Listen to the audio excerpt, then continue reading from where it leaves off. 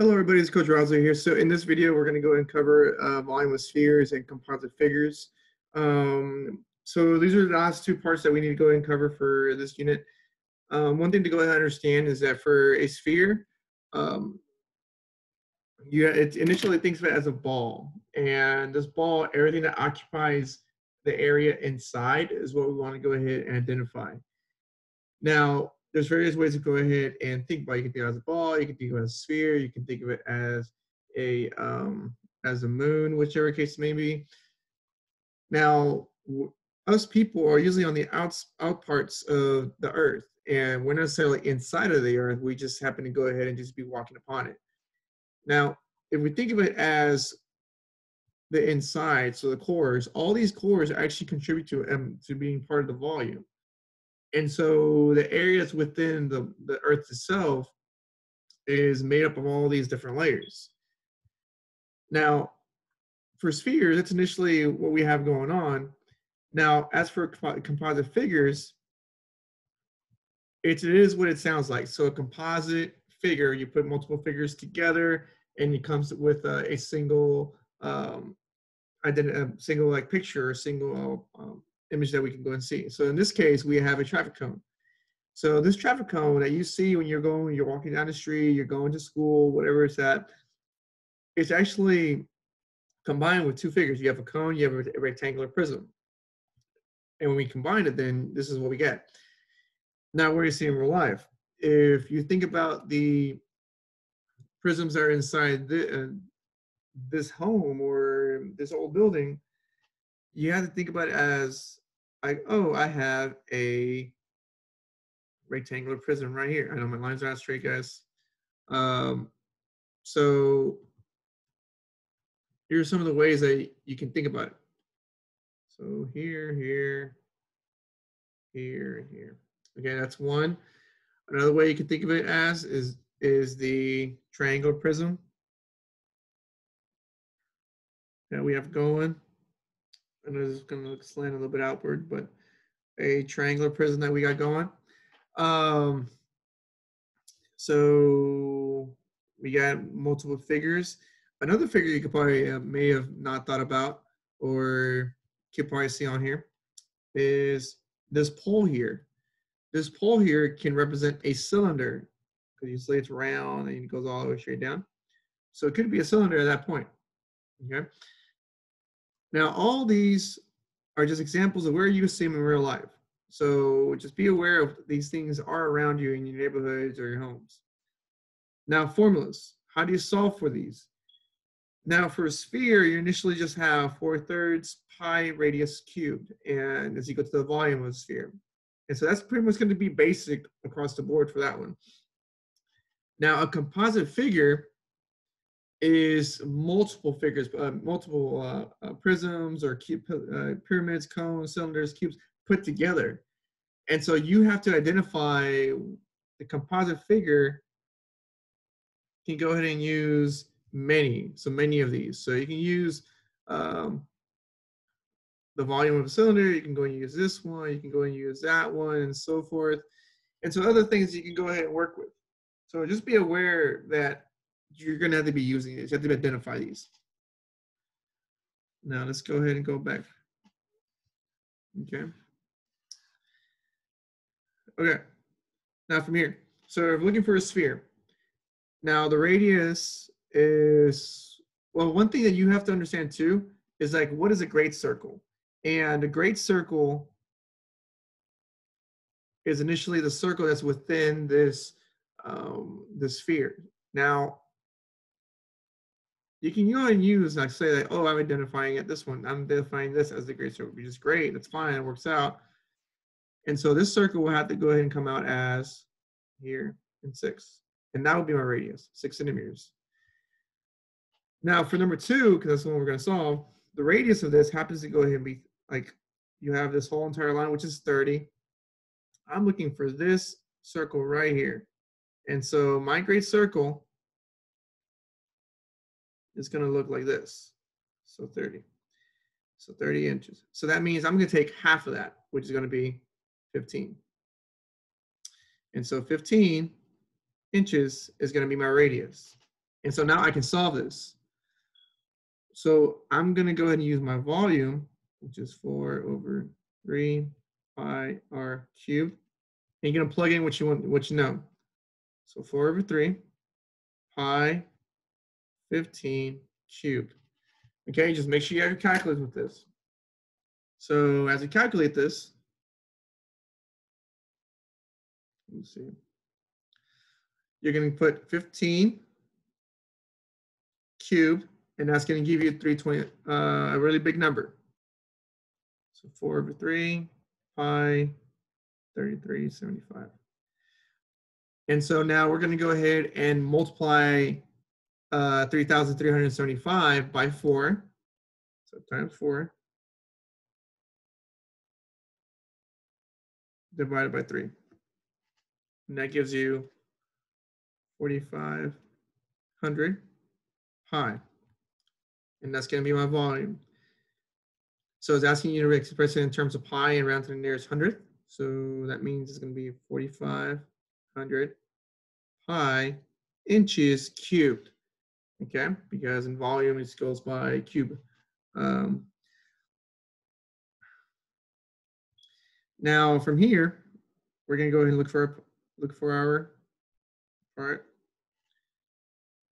So that means look for that hundredth. So it's 14,137.166.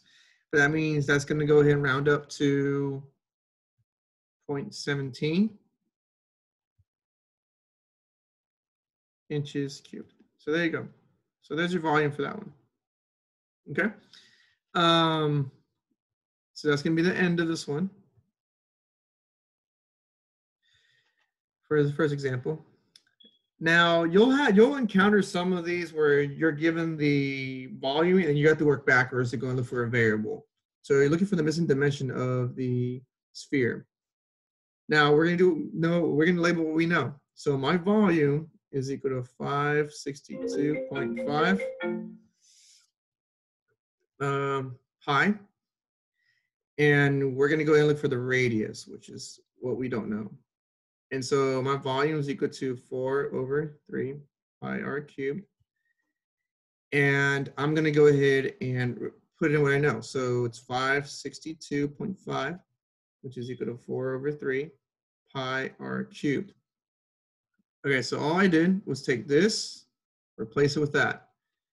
And so now it's here. And from here, you got the pi there. I can cancel the pi's because they both have them. So we'll go ahead and just have them there. So 4 over 3 r cubed, 562.5. And so now we're going to go ahead and get rid of this 4 over 3. Now, one way to do it is you can go ahead and multiply by 3 because it cancels this out. And you can go ahead and, since this is multiplying by 3, we already have it over here, we can divide by 4 because this 4 is actually multiplying. So divide by 4. So now these are canceled. Okay? So you divide by 4 over here. So now we have this. So if you kind of notice, it kind of flipped over. So we'll go ahead and type it in. So 562.5 times 3 divided by 4. So you should get 421.875. And that's going to be r cubed. Okay. Now here's the thing. So once you go and do that, you want to go ahead and cube root this. Cube root it. Now for those who have issues with this, what you would type into your calculator will look something like this: 421.875. And if you have that little caret, you can put the little caret. Let's go ahead and zoom in a little bit because this is where it gets a little bit. So you put the little caret and you put parentheses 1/3. And that can come out too. And so that'll give you the same response as 7.5 here. So that is going to be a radius for this one. So it'll be 7.5 inches for this one, okay? So just be careful, especially when you're trying to go and solve for the radius, because this is the part where it does throw off and it could be calculator human error based on what you type into the calculator, okay? So make sure you look for that caret. Now, great circle, I'm just gonna fly through it. So a great circle is looking for the area of, so how do you find the area of a great circle? Area of a circle, guys, it's just pi r squared. So if I know that's gonna be my area, and you're also gonna look for the volume, so volume is equal to 4/3 pi r cubed, you have to set these two equal to each other. So set them equal, and you can go ahead and solve for the r in that case, okay? And then you plug it into here. So in this one, solve for r, and then you go ahead and plug into the volume formula, okay? So just be careful when you're doing this one. And just to go and get you started, pi r squared is equal to 169.5. And then I'll let you take it from there, okay? Let's see what else we got. Okay, so last one for the sphere. Now from here, my circumference, given a great circle circumference of 10 pi feet, find the volume. So it's the same idea. So my volume here is, I'm looking for the volume, so that's volume is equal to 4/3 pi r cubed. And if we're trying to solve for the circumference, my circumference is equal to 2 pi r. And if my circumference is already equal to 10 pi, I'm gonna set these two equal to each other. So it'll be 10 pi equal to 2 pi r. These cancel out. 10 equals 2r. Divide by 2. R is equal to 5. So now 5 is my feet. 5 feet for the radius, which is here. And the last part is that you're going to go and plug into the volume formula. So the other when we started it, you solve for r. That was my first step, just like we did over here. And then my next step is to plug into volume. So my volume is 4/3 pi r cubed. And so it'll be 4/3, and that'll be pi, and that'll be 5 cubed. 5 times 5 is 25. 25 times 5 gives you 125. So it'll be 125 pi times 4/3. So from there, all I did here is that I just multiplied 3 squared, and it gives you 125.